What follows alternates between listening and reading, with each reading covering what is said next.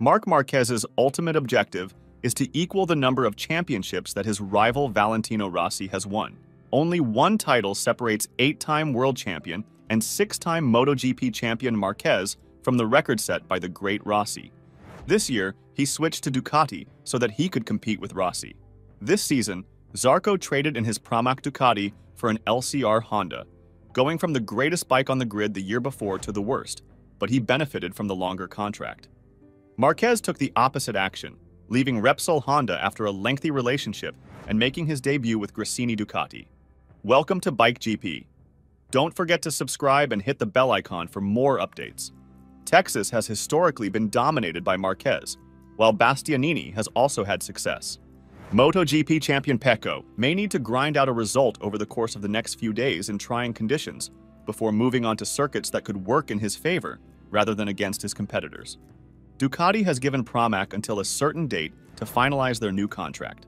The Italian MotoGP is held on June 2nd, and that is the deadline for the satellite team to announce their decision to stay with the manufacturer for 2025 and 2026. As their agreement approaches its conclusion, Pramac and Ducati are talking about extending their cooperation. There were rumors that the use of factory bikes by Pramac and Ducati was a potential point of contention in their discussions. According to reports, Aprilia made Fabio Quartararo an opportunity to quit Yamaha. However, the 2021 MotoGP champion chose to ignore it and signed a new 2-year contract with Yamaha instead. With a new contract worth €12 million a year, he is now the highest-paid rider in the MotoGP. Quartararo received an agreement from Aprilia valued just €4 million annually. Quartararo decided to remain where he was at the mere 33% of the contract value that Yamaha was offering. When Aprilia began negotiating with Quartararo on his future a few months ago, they were aware that they would never be able to match Yamaha financially. However, they were hoping that the RSGP's competitiveness would entice him to choose the same course of action as Marc Marquez. Marquez chose to leave his €20 million a year Honda contract, which made him the highest-paid rider in MotoGP, in favor of a more competitive package from Gresini Ducati. In 2024, Aprilia also set out to become the most competitive rival to Ducati. Brad Binder of KTM is presently second in the standings, but Maverick Vinales' victory in the Portimao sprint race gave an idea of what Aprilia was capable of. Regretfully, his gearbox failure the next day revealed the Aprilia's other side. Other manufacturers were unable to match Yamaha's offer for Quartararo with any seriousness. Francesco Bagnaia has already signed a contract with Ducati worth a minimum of €6 million annually. They are also considering whether to fit in and how to finance Marquez and Jorge Martin's futures.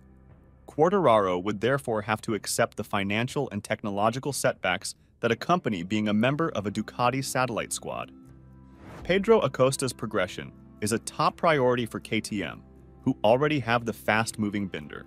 They will have to pay for this because they are also said to be interested in signing Marquez for the next season. How about Honda? Their bike is currently even poorer than Yamaha's, despite their financial might. Quartararo chose to endure while assisting in the development of the Yamaha for however long it needed, and to become the highest-paid MotoGP rider. 2 elite riders and 2 satellite teams are named by Yamaha as their targets for 2025, currently fielding just 2 bikes on the MotoGP grid, belonging to Fabio Quartararo and Alex Rins. The struggling Japanese manufacturer intends to increase their presence.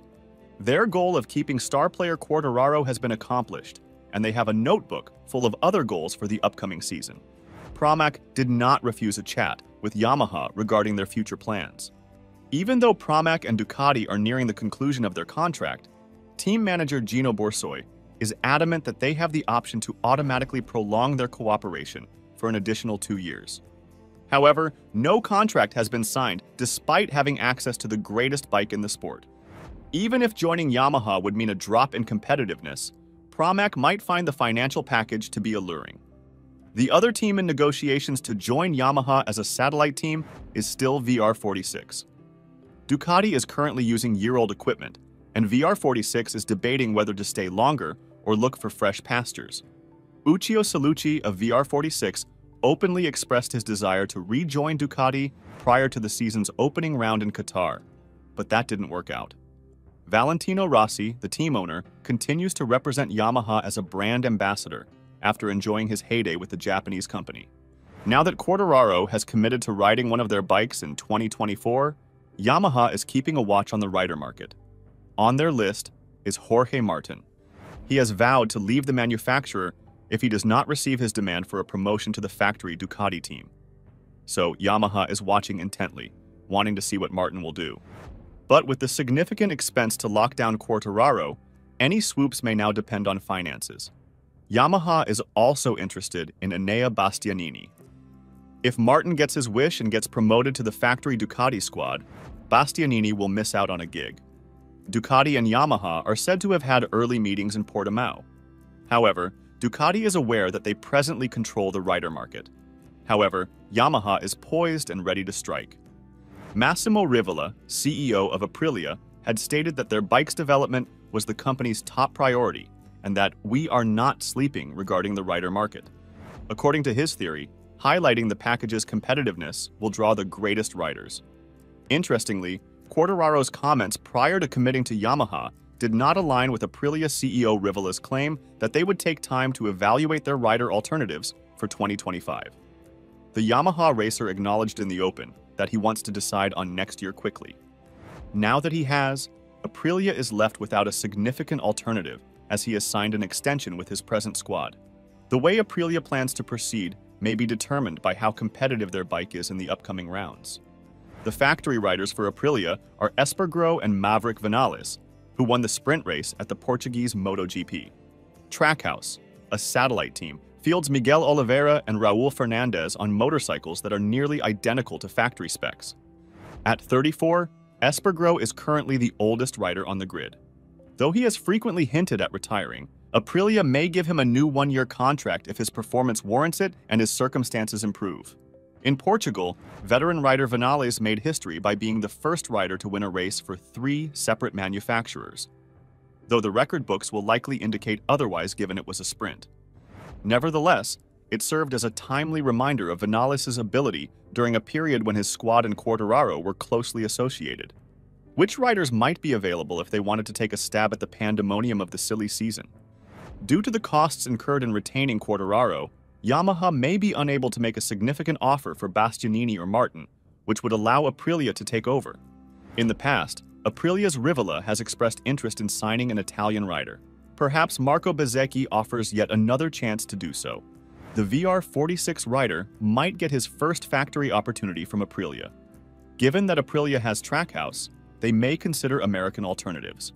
The obvious choice is Moto2 prodigy Joe Roberts.